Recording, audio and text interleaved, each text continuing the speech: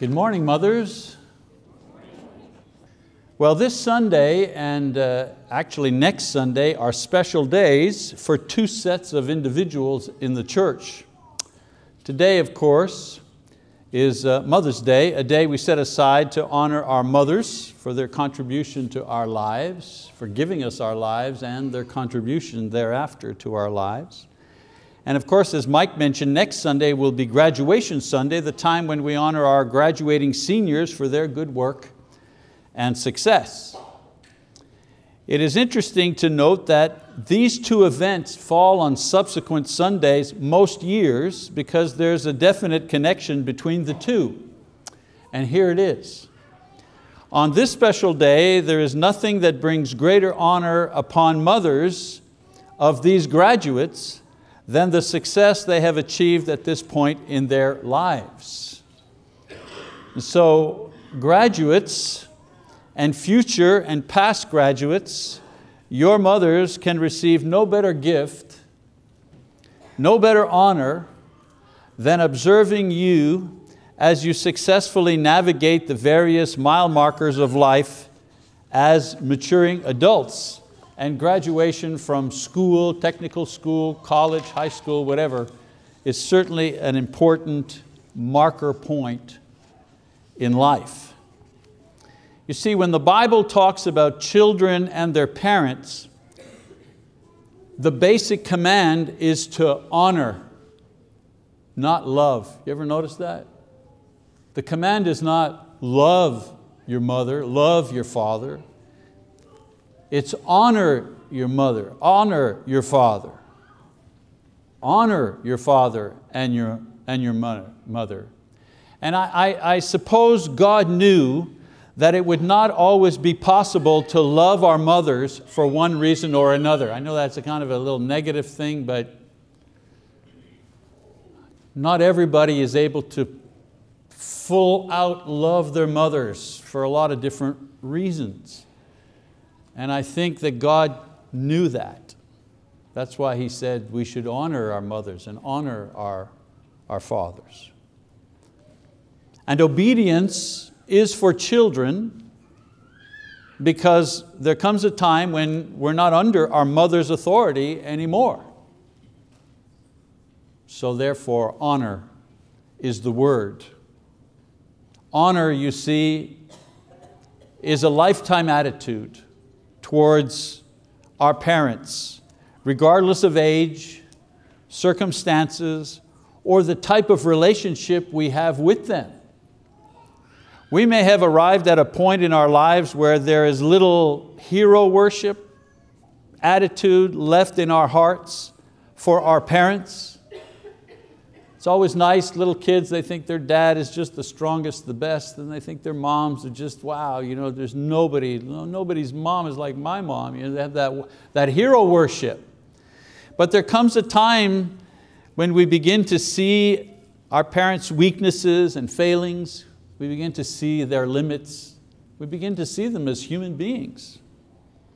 Even if our education and success has eclipsed our parents' education and success, we still owe them honor, because honor is the default setting when it comes to our attitude concerning our parents.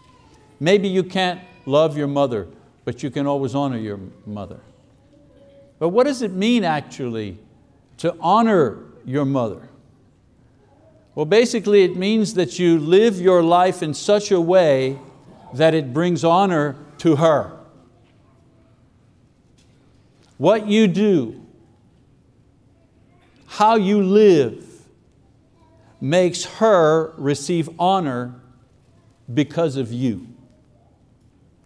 This is whether she deserves it or not. Honoring your mother is not based on what kind of person or mother she was. It's based on what kind of person you are. Big difference.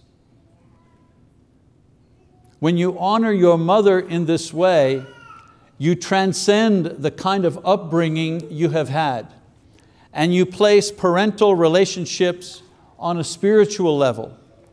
It's a command of God, And our obedience is based on our faith in God, not the character of our parents. To honor one's mother not only blesses her and blesses you, it is also a way of honoring God who provided your mother as the giver of your life. No matter what else she has done, good or bad, she is your mother. She and no one else gave you life. And for that alone, she deserves your honor for a lifetime. Now, living in such a way that honors your mother is a general principle to guide you in obeying this command of the Lord. In our modern society, there are some practical ways that this can be accomplished. So aside from the success that you've obtained in school or career, here are some ways that sons and daughters can honor their mother. Just a few things that I wish to share with you. Ways that you can do to honor your mother. Number one. Amen, mothers?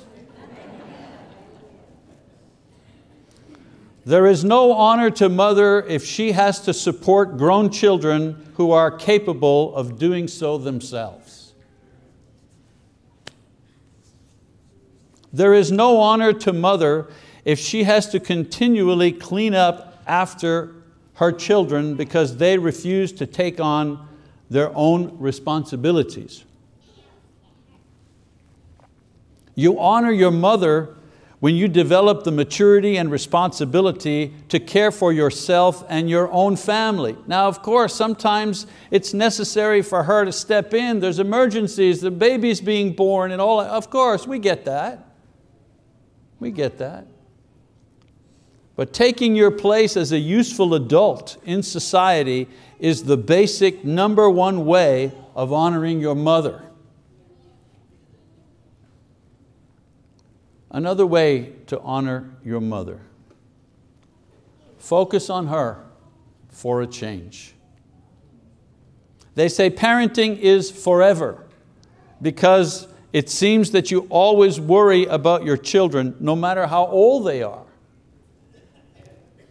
But there comes a time, however, when children have to begin considering their mothers as a person with needs and feelings and not simply their personal caregivers. We honor our mothers when the feelings and attention and consideration shown on Mother's Day becomes our natural response and approach to our mothers every day. Every day. We know we're honoring our mothers when we are serving her as much as she is serving us.